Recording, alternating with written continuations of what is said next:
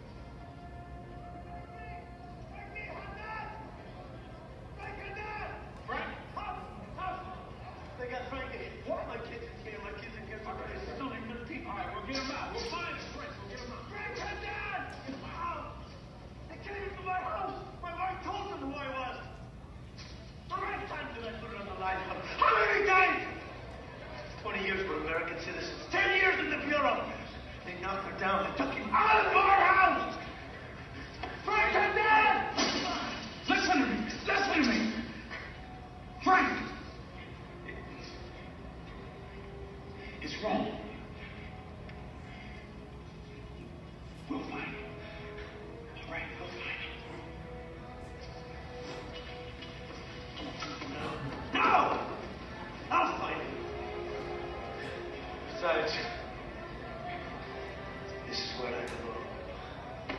Here. Tell them I'm not their sad nigger anymore. Say his name is Haddad. I remember that feeling. I remember what it's like to be in uniform, serving your country, wearing that flag over my shoulder, and still not being treated as an American. You see, when these movies constantly depict people the same way, it sticks. And Dr. Jack Shaheen concluded that since 1896, filmmakers have collectively indicated all Arabs and Muslims as public enemy number one. Since 1896.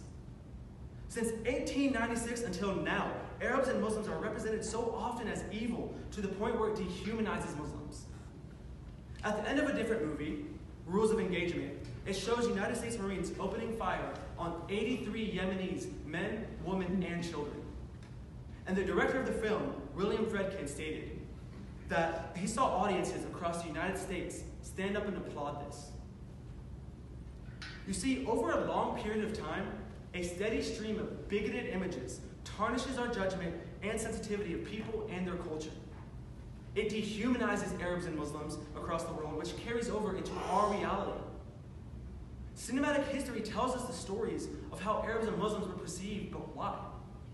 Why us? Why when only 12% of the world's Muslims are actually Arab? But you wouldn't know this. You wouldn't know this because of what is displayed on your TV screens in front of you. So again, I ask you, why? Why is this important? Why does this all matter? Xenophobia. Xenophobia derives from Greek terminology. It is the intense or irrational dislike or fear of people from other countries. But what xenophobia forewarns us about is that when one ethnic or racial or a religious group is vilified, innocent people suffer. And the fact is, innocent people have already suffered.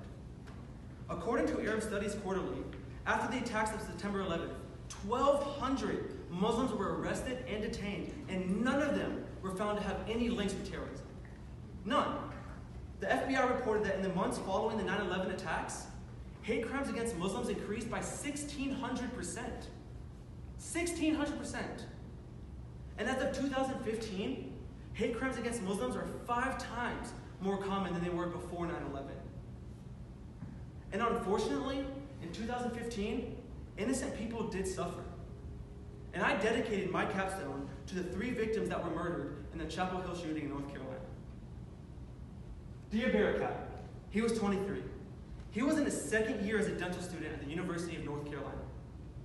He worked to raise money in hopes of providing dental care for Syrian refugees. And a month before he was murdered, he married his wife, Yusad Abu Salha.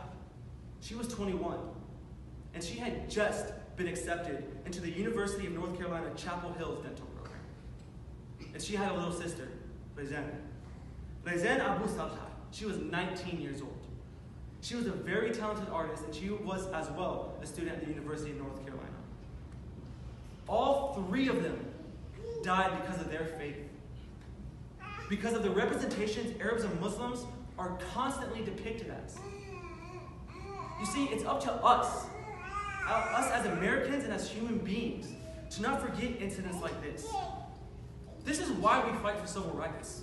This is why we fight this is why we stand up against anti-Islamic rhetoric, and why we point out the stereotypes, and why we point out the misrepresentations. Because sometimes the consequences can be too much to bear. But that is why I also believe combating Islamophobia is possible. Because I don't want Dia's, Yusuf's, and Rezen's death to go in vain.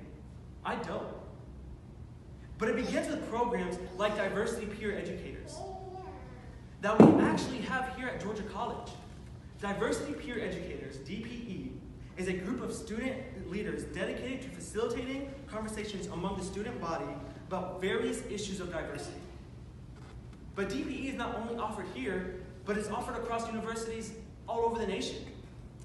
So educating people and yourselves about Islam and who Muslims are is vital to our society. And that is why I praise organizations like Jesus in the Quran.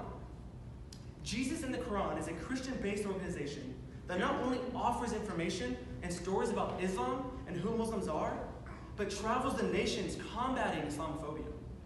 They were just in Atlanta at the end of October. And this is why I urge you to educate. Educate yourselves. Learn. Teach people about not only what Islam is and what Islamophobia is, but about diversity. Because at the end of the day, diversity is what makes America so great. Thank you.